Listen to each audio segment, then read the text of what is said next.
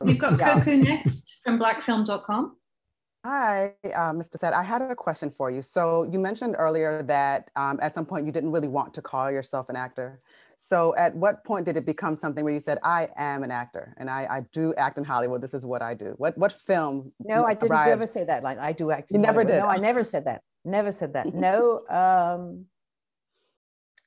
it was quite a long way into probably, I can't remember which film, but by the time I'd reached 1980, when I did Rich and Famous, I felt like I was really an actor.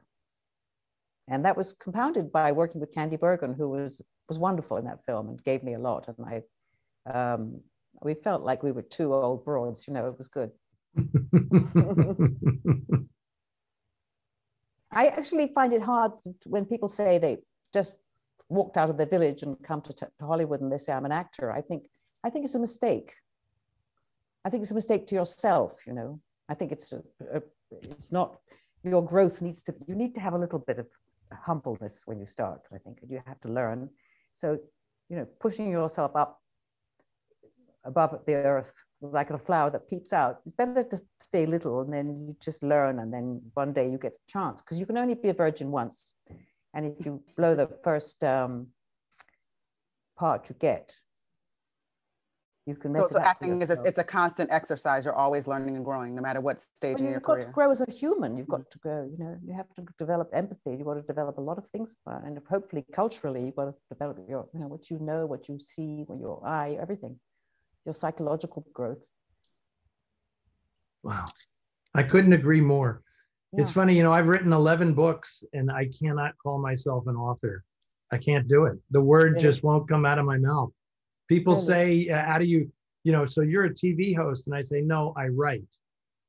That's what I say. I write, you know, I cannot say that I'm an author. So I know exactly what you're talking about, Jacqueline. I got a question from Koku. Hi, yeah, I have another question. So I wanted to direct my questions toward Eddie and Alicia. You have such an intense amount of knowledge about films and this, the way that you watch films. And Alicia, you were joking earlier and kind of saying when you're passionate about a film, you're watching your friends watching it and you have these sort of notes that you want to add in. So I think that you guys definitely have, TCM is a great home for that because people can appreciate and listen differently and obviously really appreciate the knowledge. So when you're watching films or when you're trying to introduce someone that may not necessarily have the knowledge that you do, what's a great introductory like set of films or something where you just say like these are the works that you have to watch if you want to understand how cinema is made, as far as sort of a ground floor introduction? It's an interesting question. I'm going to start, Alicia. Yeah, I would actually try to learn more about the person first, rather than try to force them onto the films. I would rather think, well, if you like these things, I would try to find some corollary in classic cinema. What new movies do you like? What kind of stories do you like?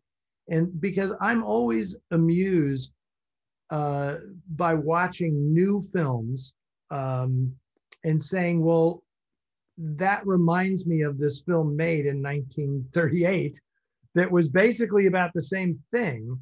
This has always been my thing, is like, I always feel that the work I'm doing is for younger people.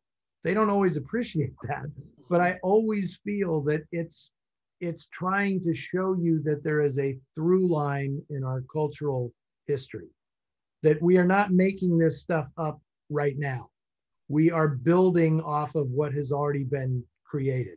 So that would be my approach. I would find out like, oh, did you like, for instance, when people love Quentin Tarantino movies, I always say, well, then you have to go back and watch this, this, and this, because I know for a fact that that's what Quentin is riffing on, you know? So you have to go back and look at the original films, watch Kiss Me Deadly or watch, something else. So that's generally my approach. I try to be as personalized as possible. Mm-hmm. Yeah, I do as well, because I learnt my lesson in high school where I tried to start a classic film club, and I went hard with like Citizen Kane. I was telling everyone why they should watch Citizen Kane, and no one turned up to my screenings. And then the school principal asked me to stop getting up in assembly and telling people about classic films.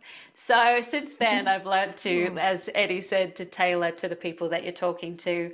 You know, I used to do a lot of stuff on YouTube on these shows that would talk a lot about things like Star Wars. And so I'd say, well, you know, George Lucas was very inspired by Akira Kurosawa, so maybe we can, you know, go there and get you there. I love that idea of a through line of saying, well, you like this new remake of this movie? How about we watch the older film?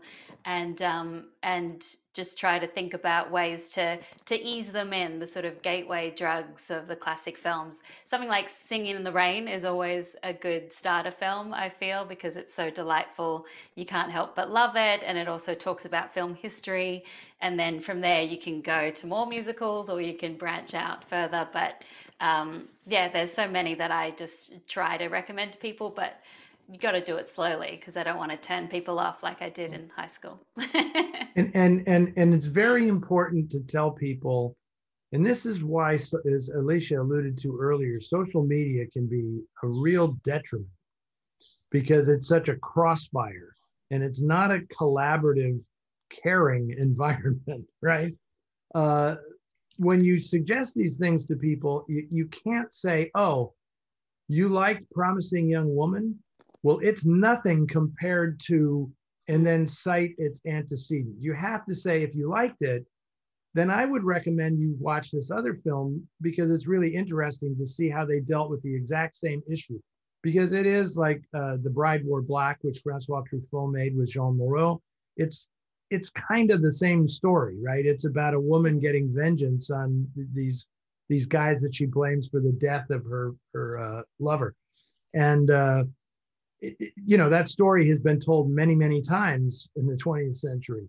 And Promising Young Woman is just the new spin on it. So it's important not to adopt this superior attitude when you're talking about movies. That's true, because there's been so many gatekeepers when it comes to classic films.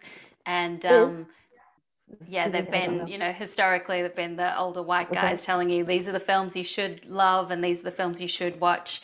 And so I like not being that gatekeeper, saying you can sit with us, you can come, and even if you've never seen a classic film before, it doesn't matter. If you've seen a lot, doesn't matter. Come and join us. It's a great fun pool that we're swimming in here with the classic films.